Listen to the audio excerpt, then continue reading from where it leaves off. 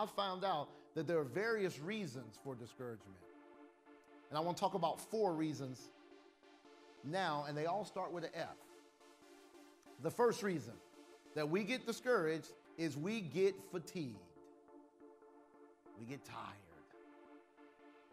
We're fatigued. I notice that anytime I get in contention with my wife, can I be honest this morning, it's because I'm tired. It's not because she did something or said something. It's because I'm tired. And so anytime I get upset, I think, okay, why am I upset? You're tired. Go get some rest. It's fatigue. Fatigue. Any person that's worn out, weary, downcast is a person that's not full of rest and is a person who's living on the edge, who's about to explode and go off on somebody. Fatigue is a reason for discouragement. I've been doing this too long. I've been waiting too long. I've been standing on the promises too long. Don't you know I'm 33 years old and I'm still unmarried? It must be God wants me to be single. Don't you know I've been waiting for the healing to take place in my grandson for 7 years?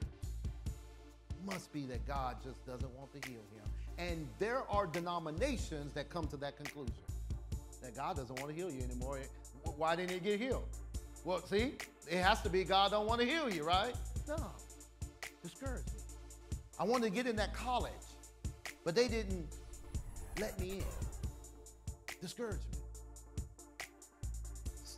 Number 2, we got fatigue as number 1. Number 2 reason for discouragement is frustration. I'm frustrated. Everything I put my hands to don't seem to work. Things are not coming together. Things are not happening. I keep getting more and more work.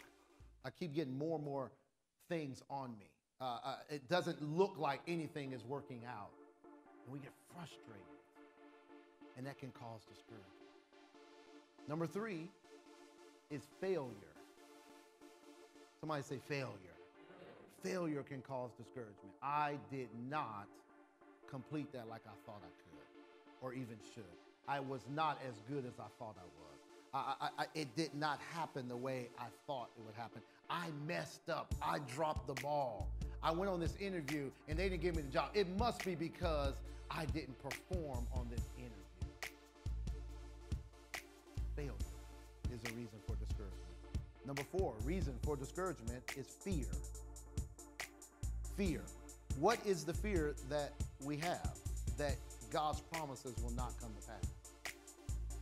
So we're discouraged. We're fearful that God's promises won't happen. What's taking so long? It must be that it ain't gonna happen.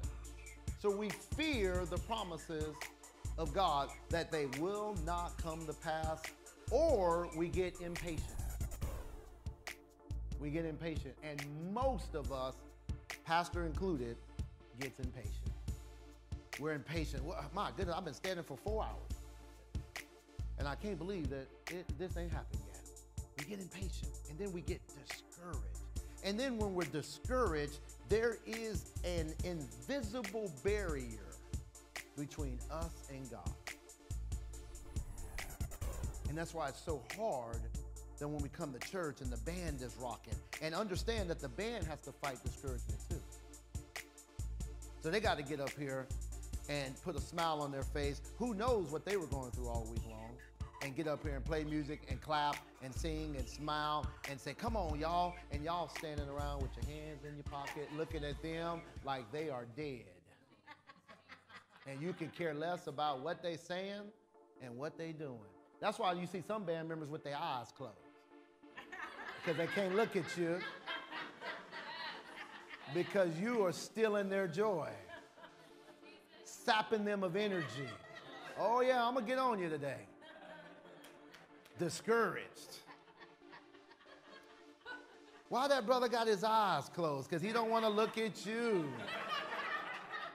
Looking at him like you don't care. We all battle discouragement, and there's a barrier that's placed, and we ultimately blame God. If we go down that path, the path leads to God didn't do this for me. God didn't do that for me.